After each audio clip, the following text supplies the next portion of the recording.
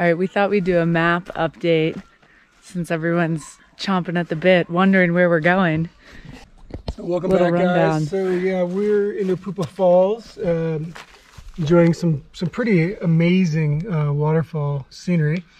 We're gonna head out and we're gonna go all the way to Rukana, probably get fuel around here, and then we're gonna camp at Oshakati, which I think we're gonna take partly the off-road route and partly on-road.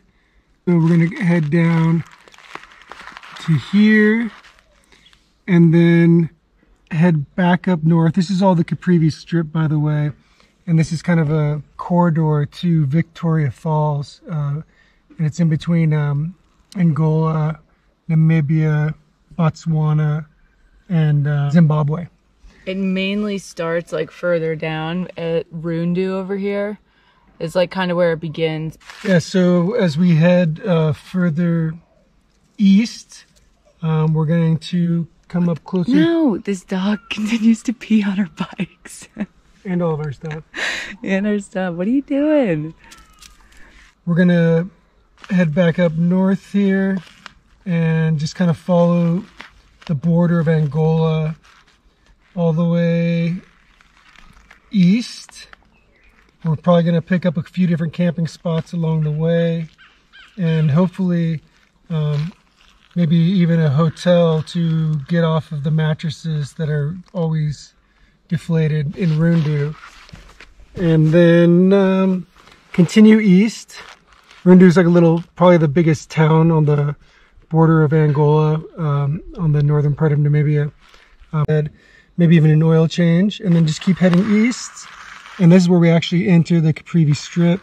Probably pick up a few camping spots along the way. We average like 180, 200 kilometers a day, depending on if it's on-road or off-road.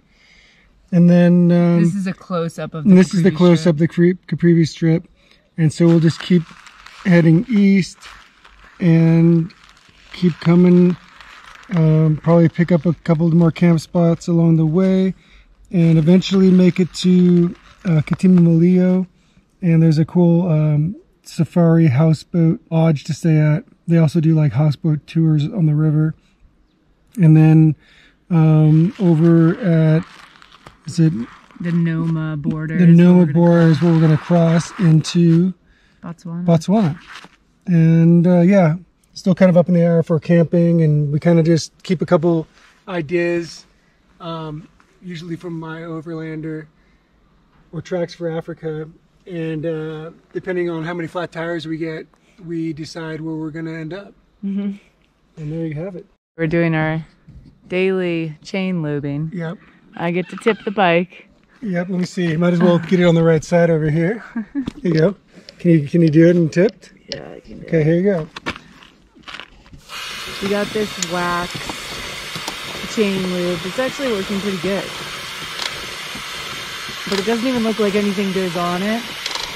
But the chains have been holding up, so. But nothing else, it cleans it. Yeah. That's cool.